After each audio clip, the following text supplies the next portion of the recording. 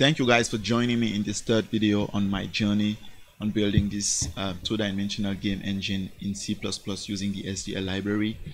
So in this video I'm just gonna make a short showcase of my texture manager class, how I implement it, and how it's actually working and all that kind of stuff. And as I said, I'm still coming out with the playlist on how to build this from scratch, where we're gonna be working on this together. Now before I get started, I just want to mention two things. Please guys, subscribe to my channel so you don't miss anything. You might also want to turn on the notification bell so that whenever I upload something you get a notification and know what's going on right here. Now the purpose of this video is to show you where I am actually in this project, because I want to finish it before starting it on YouTube, because the experience I have on YouTube is that many people started this kind of project but they haven't finished it because maybe they came to the point where it was too hard, or maybe they didn't have a good beginning. That's why I don't want to start doing the video list, the video series about this where I explain how we can build this together, because I want to make sure I will finish it if I start it. Now I also want to mention that my channel now has a Patreon account, so you guys can support me there, and it's a good thing. Now let's get started. As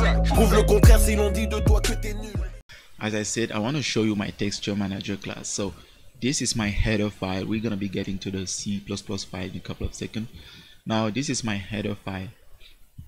In my texture class I have some important public method like the init, which is simply going to be loading all our tile set or images or spreadsheet and all that kind of stuff. Before the game started, he's going to load everything, prepare them for use, and we use this load function in the init to be able to initialize. And what the load function does, it simply take a file name, a spreadsheet or whatever, an image, a background image. You take the file name. It also takes an ID, a string as ID, because we also want to be able to reference to this element in the game later on. That's why we also give an ID. We have this right here. We have a list here, down here, a map which take a string and an SDL texture, and the string is exactly that ID, because we're gonna start this with the ID, and later when we're gonna use it, we just reference with the ID and we can access that image and use it without having to struggle with anything. Now we have the draw. This is for drawing static object like the background image or whatever, all things that are going to be static with a predefined size. We just use this draw function. That's why you can see here it takes the ID of the object in this list down here, the ID of the texture, the position where we want the texture to be rendered, the size, and it also takes information about the direction, the orientation of that object, that texture. Is it going to be flipped horizontally or vertically? That's why we put this. Now we also have this DrawFrame. The DrawFrame now is when we're going to draw some spreadsheet, like the player, for example, is a lot of frame that we're drawing on the screen, and we need some plus information about this to be able to draw a frame on the screen. Like for example, if we have a spreadsheet, let me open one here, give me a second please. I'm gonna go to my game, then let's say here for example, like here for example, I have this player right here. I'm opening the file. Sorry, I'm using VS Code to open images. I don't have any image loader right now. Taking too long. Yeah, you see this spreadsheet for example has 2 frames, and we want to be able to animate our player by going through those frames and show them on the screen. That's why we actually want to have a row. This one actually has only 1 row, but it has 2 frames. That's why we need to specify the row and the frame that we want to show on the screen. And it also has this flip stuff for the orientation. We also have another important draw function, which is the DrawerTile. When you see here on the screen, all these things are tiled image from a tile set. If you don't know what a tile set is, let me show you in a couple of seconds. So if I go over here, open this one for example, now this is a till set. Oh, this is pretty klein. It's small, yeah. This is a till set, for example. It has image which are layout in blocks. In my case here, they are 32 by 32 pixel tile.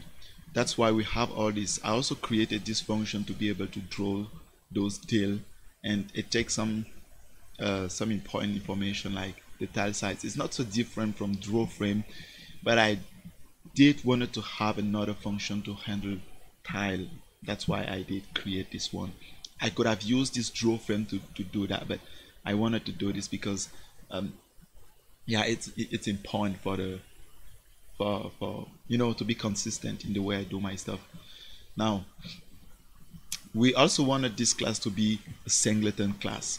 That's why we also create this static method here to be able to to retrieve the actual instance of this class if it exists. If not, we create one.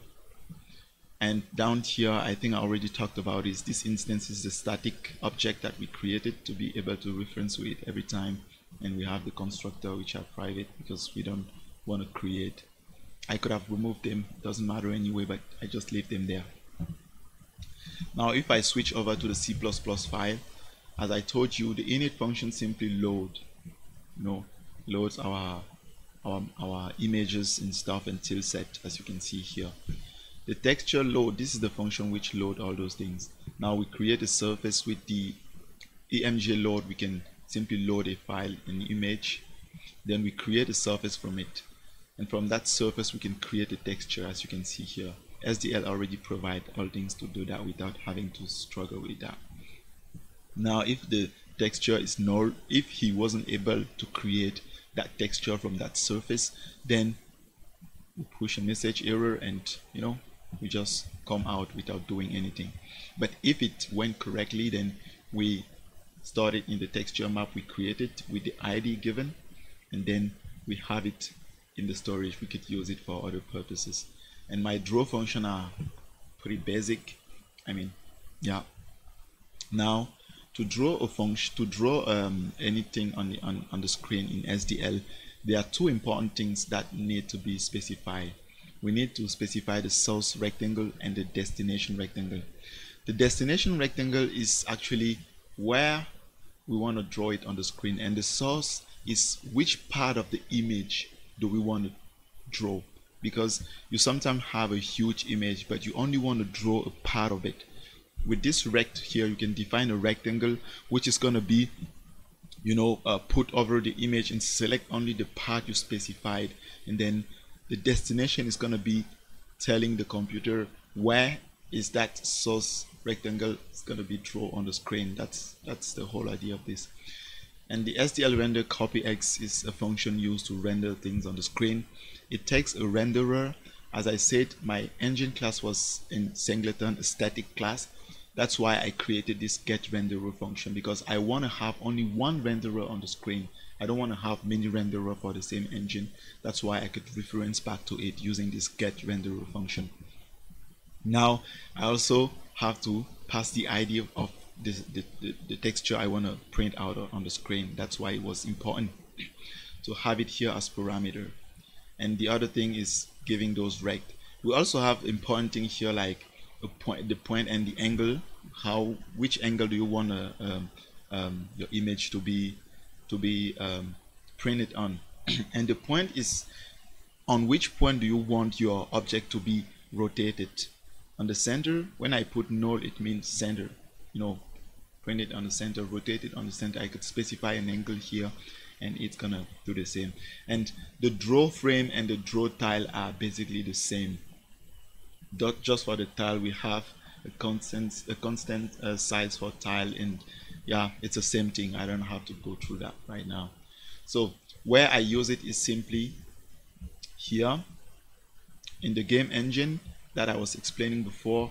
I simply use it in the init function here where I initialize, so I load all my texture stuff, and here I create a player with all the things, and inside the player I use this texture to be able to draw the player, but we're coming to the player class in the coming part.